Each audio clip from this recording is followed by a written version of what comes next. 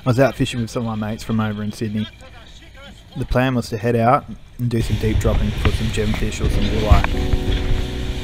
We caught a bunch of live bait in the morning as well, and we're hoping to get a few dollies on the way. After having no luck at the reel pads, I noticed a log in the corner of my eye as we were motoring towards the shelf. Logs and other debris can act as fish aggregating devices. Basically, the log provides some structure for some of the smaller bait fish, which attracts some of the bigger pelagics, and also dolphin fish or mahi mahi. I've rigged up a live yakka or yellow-tailed scad, and I pretty much throw it as close to the log as I can. I threw the live yakka out unweighted. I was using a bait runner style reel, a Thanos. This was a 8,000 size reel.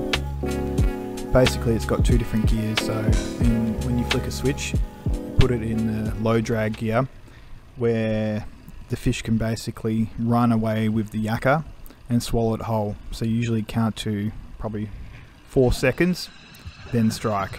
And once you strike and wind in, it will engage your second gear, which is your stronger drag, allowing you for a good hookup. Murph was on the camera and adding his commentary.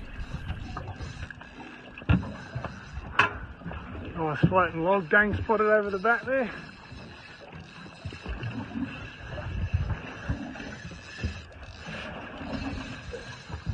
It's alright, Dang, take your time, mate.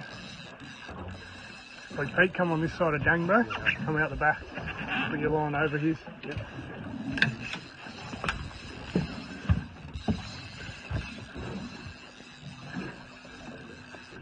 Tell me when you're got colour, Dang. Just a little bit. That's the colour one. It'll be at 11, mate. 5 or 6 of them under there. Alright, Pete, get ready to drop your live bait here, bro. There was the whole school following my fish as I was pulling it up. No, don't go too tight on him, don't you? Yeah, because he's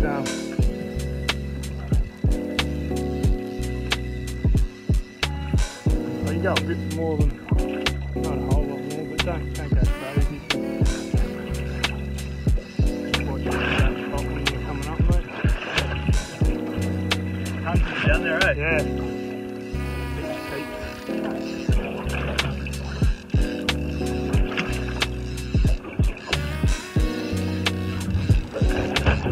Coming up now, Dang. Bit of colour.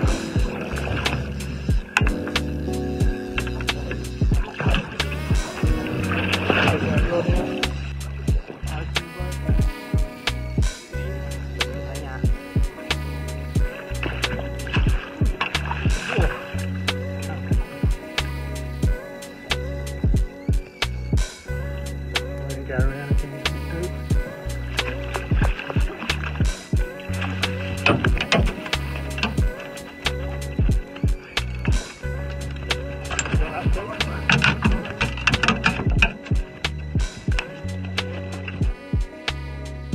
Unfortunately, we ran into a few issues on Murph's boat. He was having some issues with the battery charging due to a faulty fuse in the alternator. We were out pretty wide and we had to make sure we had enough battery power to get back in. As such, we weren't able to get to the grounds we wanted to.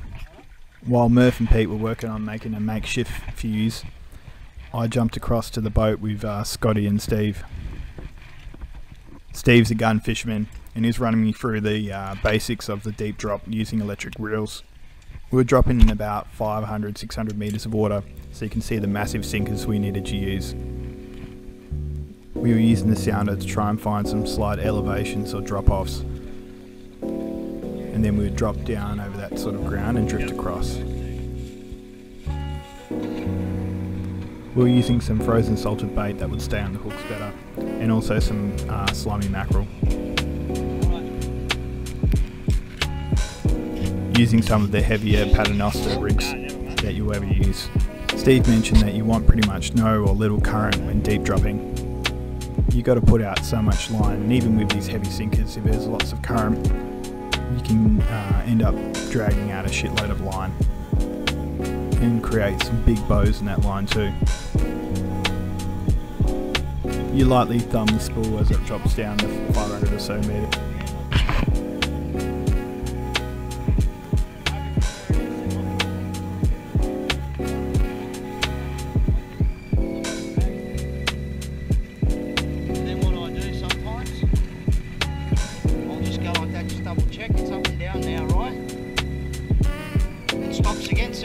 Yeah. As we move across ground, we've got to make sure that the line's right at the bottom. We let the baits go back down and then lift it slightly off.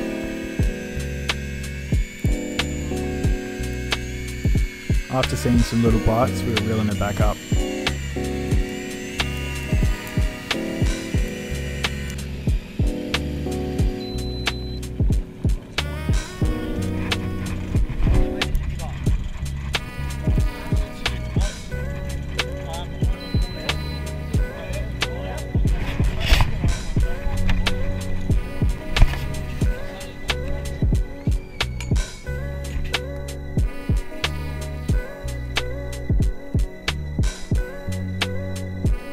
My camera ran flat, but what we were catching was ocean perch.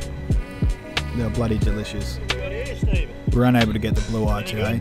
We had to call it in a bit early as we were having the boat issues. Still a good day all round. For more videos, please subscribe. Feel free to ask any questions in the comment section.